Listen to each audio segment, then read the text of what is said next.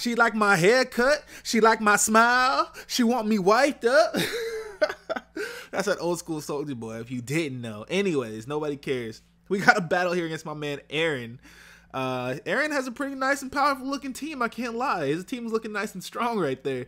You already know he has a powerful threat that does not need to be named, for the love of God. But my team's looking pretty powerful, of course. This is kind of a variant of my boy JJ's team. It's not really exactly the same, but it's very, very similar. Other than that, there's really not much else to say. I'm going to be starting a new LP tomorrow. Well, I'm going to try and start it tomorrow. It's going to be a continuation of Pokemon Obsidian, but it's going to be, since the guy that made the game did a lot of new stuff, so he pretty much revamped the entire game, so I'm going to be playing it over again. And I think I'm in the game, so that should be fun. So you guys should stay tuned for that. It's going to be pretty good, because the first Pokemon Obsidian playthrough did very well, so I'm sure this one will do just as well, if not better, because people love that game. But anyways, without further ado, let's hop right into this battle. So Deoxys Defense Form, is normally a lead, and that's exactly what it's going to be on my team. So I'm going to lead off with my Deoxys Defense. Just looking at his team, I figured it'd be the best choice. He's going to lead off with his Choice Banded Diggersby. We all know how powerful this thing is. We all know how strong it is. He is going to go for the return, but not before I go for my Stealth Rocks, and I knew I'd be able to get off my Stealth Rocks, of course. He doesn't have any Rapid Spinners, he doesn't have any Defoggers, so I am good right now. I am, gravy to set up my Stealth Rocks, and he is going to hit me with that Choice Banded return. Reach all the way back! Smack the fuck out of my Deoxys, but like I said, I knew I'd live. Wasn't too worried about that thing. So he actually gets red carded out to his Heatran. So what I'm going to do now, I'm going to go for the taunting, is how he does have leftovers, so I thought he might be, like a bulky Heatran with Stealth Rocks and like Toxic and stuff. I said toxic. Anyways, I go for the taunt, he gets mad, he can't use Toxic. So I'm going to go for the Thunder Wave now. Now, the reason I went for Thunder Wave over Spikes is because I wanted to bring in my Azumarill next turn, and I wanted to bring it in safely. I didn't want him to be faster than me, even though, I am an Azumarill, so I don't know what the hell moves this Heatran has. He could have Lava Plume, he could have Will-O-Wisp, he could have anything, so I didn't want to risk bringing in my Azumarill before I knew I'd be faster than this Heatran, which isn't really a normal fear to have, to be honest. But I'm going to bring in my Azumarill now. Obviously, I can kill him in one hit with a Waterfall, and it's because I can kill him in one hit with a Waterfall that I'm not going to go for Waterfall. I'm going to go for Play Rough. Watch how I break it down. You might catch me playing rough, but you won't see me play around. I hit up that Rotom with the Play Rough, and it vanishes off the screen. It's gone. Where'd it go? Oh, there it is. Oh, wait for it. That Rotom definitely wasn't defensive, because if it was defensive, he wouldn't have died to one single Choice Banded Play Rough. So I'm thinking he was either offensive or specially defensive. Specially defensive Rotom isn't really too common at the moment, though. If I'm not mistaken, I don't know, I could be. But I'm gonna go out to my Garchomp here. I didn't think he would go for a fire move. I actually thought he was gonna go for the Stealth Rocks, but he actually ends up going for the Toxic, which isn't too bad. I'm only going to be staying in, 1 or 2 turns with my Garchomp at a time, so taking 6% here and there is not really a big deal to me. Now here I messed up. I messed up huge here. This was so obvious, and I was kicking myself when it happened live, because I had this battle on my live stream, like I said. I switched out to my Azumarill, knowing that he would bring in his Trevenant. I don't know why I switched to Azumarill. I definitely should have switched to Bisharp there, because I knew he was going to switch out predicting my Earthquake. So he brings in the Grass type, obviously, to take the Earthquake. That's totally logical. And I knew this, and I was like, why did I click Azumarill? I was frantically looking for a cancel button somewhere, but we were not on Pokemon Showdown, people. Let me tell you. But even on Pokemon Showdown, that shit doesn't work. So I know he's probably going to try and burn my Azumarill, so I go out to my Garchomp here. I'm just trying to bring in my Bisharp safely. And I actually switch it in here because I know he's not going to try and burn my Bisharp because my Garchomp is on the field. So I bring out my Bisharp, and it looks like he was predicting me to do something else. Because I thought he was going to stay in and go for the Horn Leech, but he actually switches out and goes to his Heatran. And that's really annoying. He probably predicted the Dragon type move or the Fire Blast or something other than me bringing in my Bisharp, clearly, because I bring in my Bisharp and now there's a freaking Heatran sitting in front of my face. So I obviously got to switch out. I messed up my momentum completely. I completely messed up my entire momentum by not switching in to my Bisharp immediately like I should have. Now he's going to be able to get off the Lava Plume on my Azumarill. Luckily for me, I don't get burned. I'm trying to catch his Trevenant with my Bisharp, and I should have switched to my Bisharp here actually, but I was really scared. I was thinking that he might predict my switch to my Bisharp, and actually stay in and go for the lava plume. So I actually went straight for the waterfall here, and I think that was the safest possible move for me, just in case. Obviously, it's in his best interest to switch out because there isn't a Zoomer right in front of his face, but I didn't want to risk him predicting me to switch to my Bisharp because I need my Bisharp to take this thing out later. I absolutely need it because this thing is going to be really annoying if I don't end up taking it out with my Bisharp. So I'm just trying to save my Bisharp for as long as possible, which is why I didn't want to, you know, be reckless with it. But now I'm going to switch it to my Garchomp, thinking that he might want to go for the Will-O-Wisp again. If he wants to go for the Horn Leech, that's fine. He actually ended up going for the Leech Seed, though. And I think I'm going to be going back to my Bisharp after this turn. And there's a thing I didn't know. I didn't know that Bisharp could one-hit KO Diggersby, which you guys are going to see me actually not realizing later on in the battle. But like I said, he does hit me with the Leech Seed, and that's actually pretty annoying considering he also has the Toxic on me. So I'm going to be losing HP quite quickly.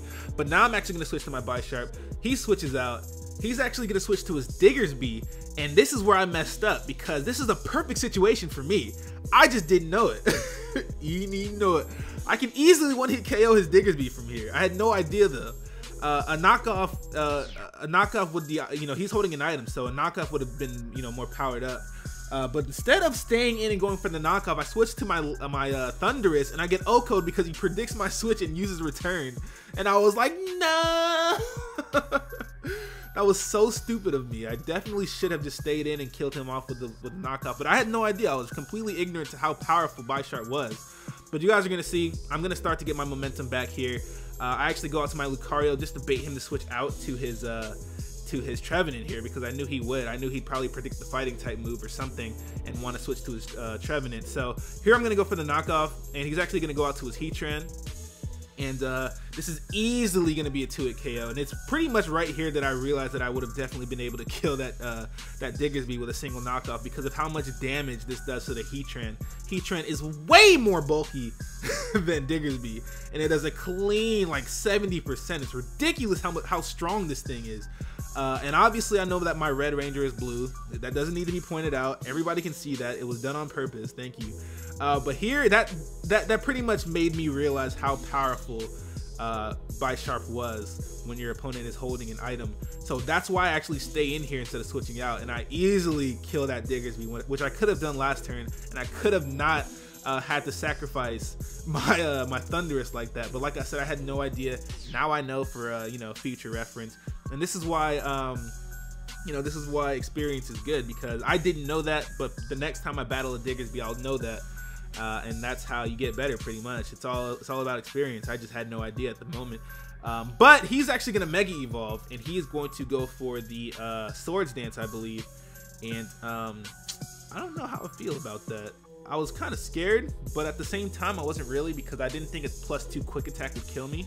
And it actually turns out that he didn't even go for Quick Attack, so I'm actually glad that he didn't, just in case he could have potentially killed me. I actually get off a ton of damage with the Aqua Jet before he kills me with a return, and this is going to allow me to be able to Mega Evolve with my Lucario and kill him with an Extreme Speed before he actually gets a chance to kill me with a Quick Attack, because Extreme Speed actually has more priority than Quick Attack. It has 2 instead of 1. My Quick Attack has 1. If I didn't have, this is actually the wrong Lucario. This team is supposed to have the special Lucario. If I had the special Lucario, I might have gotten swept here. Real talk. Not even joking though. But I am able to take him out with the Extreme Speed. Now here, I was expecting him to burn me, which is why I actually just go straight for the Bullet Punch, even though I should have gone for the Swords Dance like 5 times. Oh, I did go for Swords Dance, never mind. Anyways, I actually go for the Swords Dance. I thought I went for the Bullet Punch right away, but I was actually expecting him to burn me. And the reason I went for the Swords Dance is because if he burned me, I wanted to get up like, you know, four Swords Dances, even though you can only get up 3. I wanted to get up 4 of them before I started attacking him, because I wanted to make sure that I would do, you know, a significant amount of damage, just in case he wanted to pull these Leech Seed Citrus Berry shenanigans. But it doesn't seem to be working too well, because he's actually going to go for the Shadow Claw, and it's going to do a decent amount. Trevenant actually has pretty good attack. So in combination with the Leech Seed, that Shadow Claw is actually going to be a 2-hit KO. But I still have one more, you know, one more hit to get off before I die. I'm going to get off the nice and powerful Bullet Punch, and it's going to do a clean, I don't know, 40%, 45%. But he's not going to die, like I said, and he's going to get his HP back from the Citrus Berry. But he is going to kill me this turn, so he's not going to get back any HP from the Shadow Claw. I mean, No, that didn't make sense. He's not going to get any HP back from the leech seed that he has on me currently. And he gets his citrus berry back. But like I said, oh, wow. I didn't even notice that it activates on the same turn you get it back. Wow. Anyways, I'm free to bring out my Bisharp because he killed my Lucario, which is what I wanted him to do. So I'm free to use knockoff on anything that he brings out, and he's actually going to bring out his Greninja. I am not worried about Greninja, and I know this knockoff is still going to do a ton of damage despite him resisting it because Greninja doesn't have the best defense, and knockoff is extremely powerful in the hands of Bisharp. Trust me, look at that. Oh my god! It did a clean 65%. Nah, maybe it was 60. It doesn't really matter how much it was, but I know he's probably gonna try not to attack me, but it doesn't really matter. I'm just gonna spam Sucker Punch because he's gonna have to attack me eventually. If he switches out, I'm gonna be able to kill his Trevenant before he brings it in. And if he stays in and attacks me, like I said, he'll probably have to eventually. He's trying to catch me slipping, clearly. I'm just gonna keep going for Sucker Punch because, like I said, I'm not gonna switch moves. There's no point. But like I said, I just spam Sucker Punch until he attacks me and I take out his Greninja there. And then his last Pokemon is this Trevenant here. I mean, it was a good attempt, but I really didn't have a reason not to use Sucker Punch unless you just wanted to use Spikes the entire time.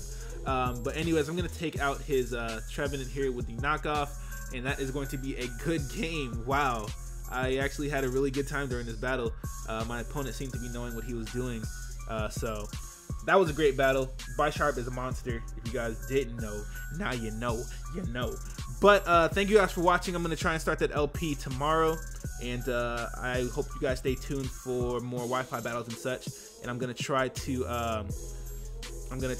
live stream more often. I'm gonna probably try to live stream tonight, the day you guys are seeing this battle, February 3rd, 2014. So thank you guys for watching. Like, comment, subscribe if you haven't already, and I am out of here. Bye.